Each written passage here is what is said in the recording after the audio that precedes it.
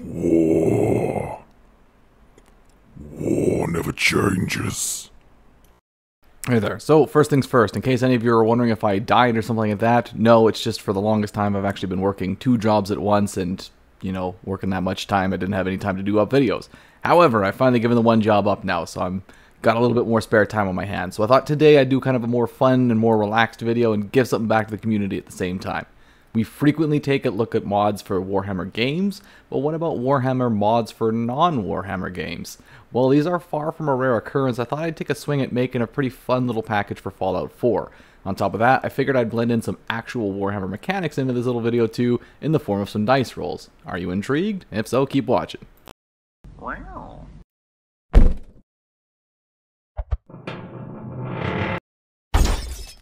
So, before we even get started, a friendly warning. This will take some effort to set up on your part, especially if you've never modded Fallout 4 before. If you're looking for the quick and easy way, there's a Warhammer 40k conversion that already exists for Fallout New Vegas that'll actually do way better than our efforts here anyways. And on top of that, New Vegas is also a substantially better game than Fallout 4 is. I'm not debating that point with anyone, it just is. Now, that said, there are some kind of cool wrinkles from doing this in Fallout 4 that aren't possible in New Vegas. Plus, Fallout 4 is the new hotness, so heck, here we are. Anyways, what will you need to actually get started? Well, let's go over the stuff that costs money first, since that'll be a big hurdle for certain folks. You'll need Fallout 4, obviously, as well as all of its DLCs. Then the only other thing you'll need that possibly could cost money is a single 6-sided die, so if you have one, hey, you're set, and if you don't have one, you either have to buy one or use an online program that does the same thing. As for the non-paid stuff, first up, go grab yourself Vortex Mod Manager and Fallout 4 Script Extender. After that, I've got a Google document linked down below. Click that, it'll have the list of mods you'll need and the sources, because not all of this stuff is available on the Nexus. And then lastly, I'll also have the rule sheets in there for starting a run of your own. And that's where the fun really starts. Now, in theory, yes, you can pick any facets you want and just roleplay it that way, but for a more fun experience, I thoroughly recommend rolling for a character. It'll be a lot more entertaining that way, as you have to deal with these stipulations that have been put on you as opposed to just sort of doing what you want. If you are rolling, there's 3 major categories: gender, race, and class. Gender dictates what certain races are available and certain classes are available, and you can pick it yourself or you can roll for it, with odds being male and evens being female.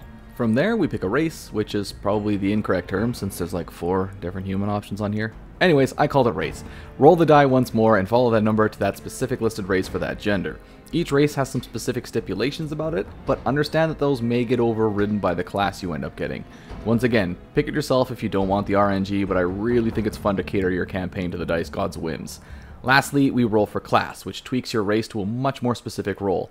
Again though, you may also elect to do this yourself, or even during a campaign if you like. Some of the classes will have an additional role associated with them too, which is resolved through obviously 1 more dice roll. Lastly, while you can simply treat this like a bog standard Fallout run, I also included 3 different difficulty modifiers, with my overwhelming recommendation being to playing on medium.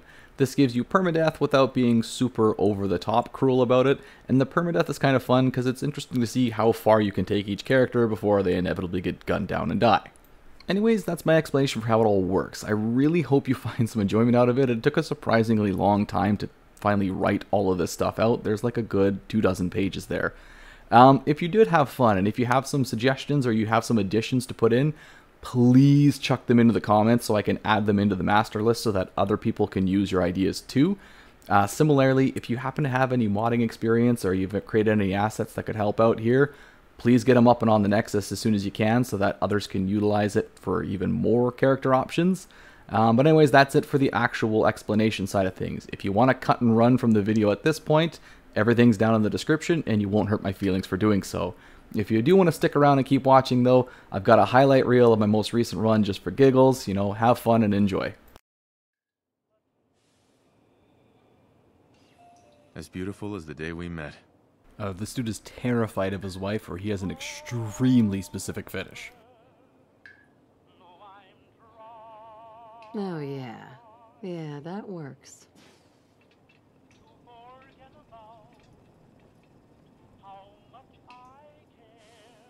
Gorgeous.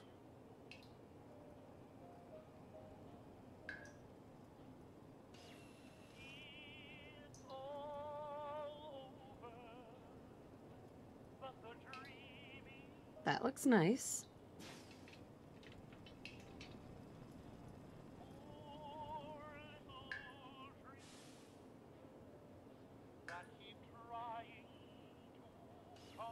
Oh yeah, there we go. Bloodletter, if the bloodletter was a hot yoga mom.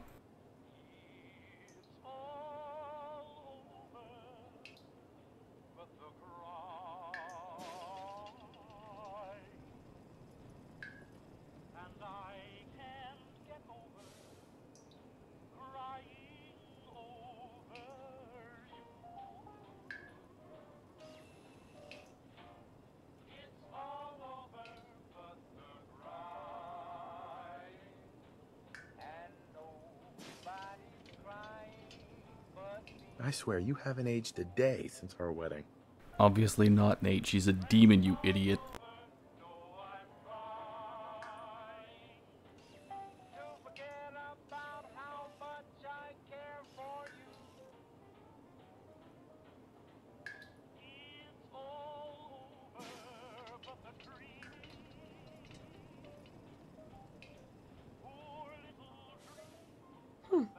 Yeah, I like that.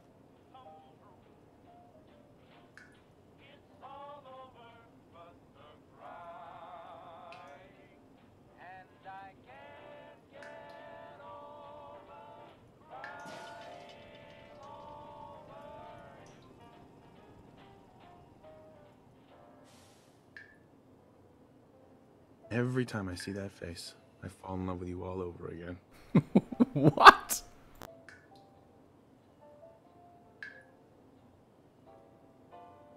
Not bad. Not bad at all.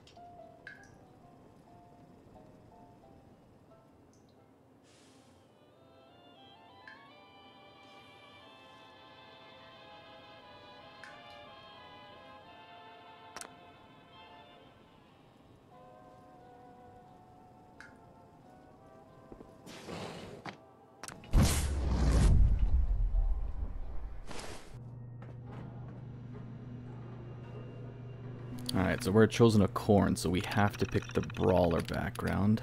And then we've got possibly +2 to strength, and we have to take -1 to intelligence, which doesn't leave us much wiggle room in terms of stats.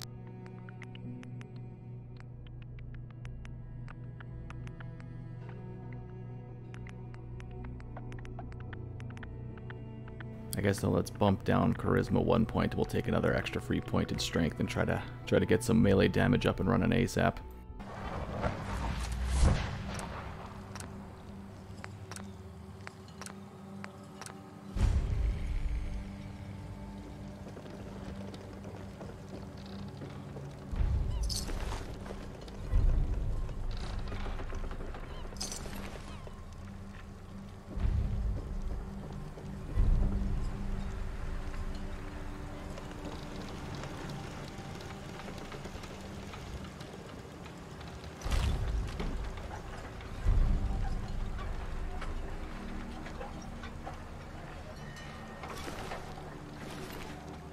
Oh yeah, there's the kind of footage you guys all came here for. Me stripping a bunch of dead corpses on the vain hope that I can produce some armor for myself.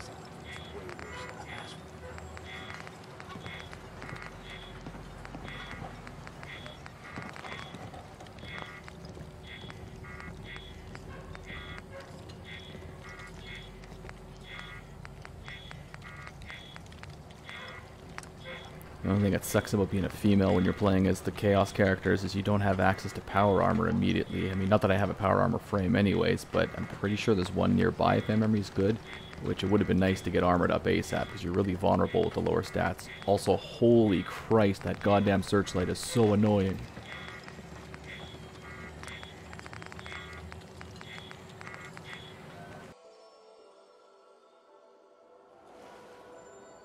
If it seemed like I really jumped ahead forward, it did, because I ended up just accidentally, well, maybe not accidentally, I intentionally went and just wiped out a settlement that also had children in it, so I thought maybe don't throw that up on the channel.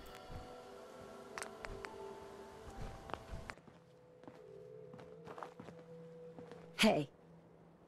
Now the rules only say I can't have power armor. It says absolutely nothing about my companions, therefore this dude's getting this suit ASAP.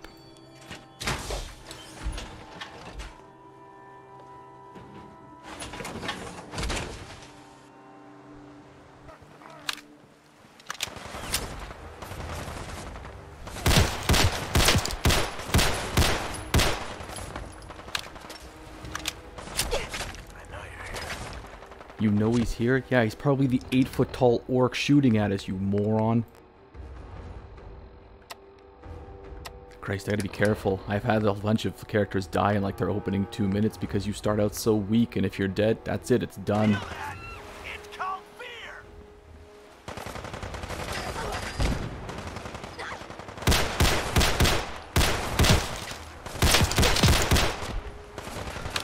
Protect me, minion!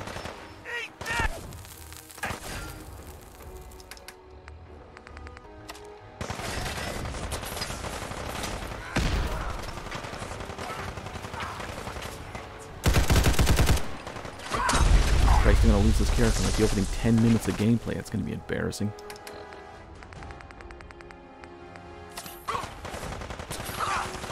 Dude, what are you doing? Turn around!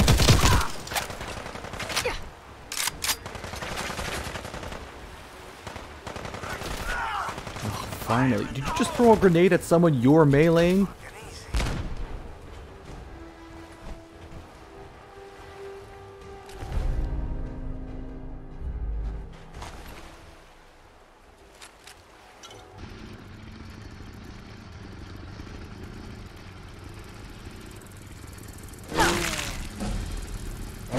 Hell yeah, Corn's chosen. I can take on a few flies. That's how it's done, boys. Quick, another settlement needs my help. I'll mark it on my map. They just don't even care that I just nailed them in the back of the head with a chain axe? They're just gonna politely speak to me after that? They're more chaotic than I am.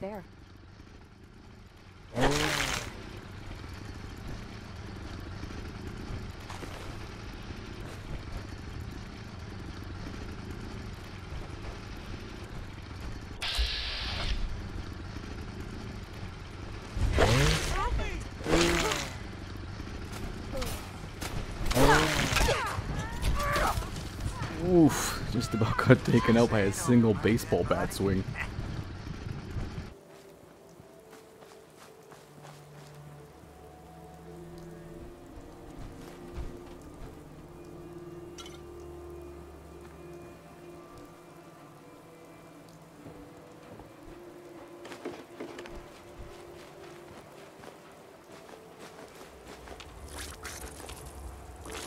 You picked the wrong fight.